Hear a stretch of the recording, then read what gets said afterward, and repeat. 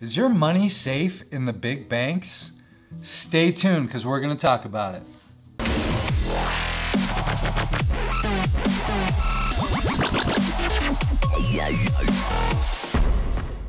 Welcome back. So the question here is your money safe in the big banks?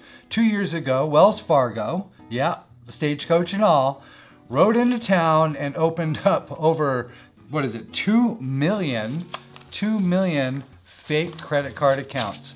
Now let me ask you a question. Now, I'm not the most savvy individual when it comes to big bank money, and I'm not sure anybody else is. But let me ask you a question. If I go and take your information and I open up a fake credit card account in your name and you incur these fees, is that not fraud? Can I not be punished and go to jail for doing this fraud? So my question is, since Wells Fargo opened up 2 million fake credit card accounts and then ended up firing 5,300 low-level employees for doing this, how come nobody went to jail? Nobody got arrested, nobody got put in handcuffs, and we had 2 million accounts of fraud.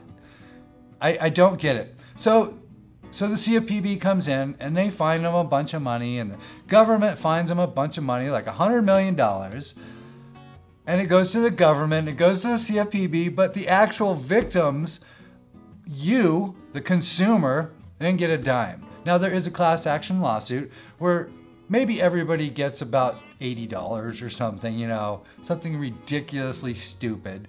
But my question is why did the head honcho get to retire and get $1 million pension and go off into the sunset and live a beautiful life?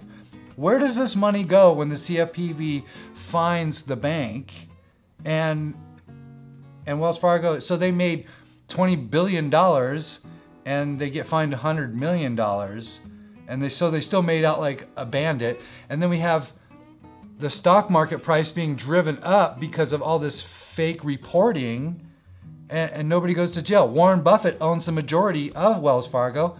Well, he didn't, he sold off all his stocks, or a lot of his stocks, when the prices went up. So you tell me where the money goes and why nobody went to jail. I want to hear your feedback. Thanks for watching, and we'll see you next time.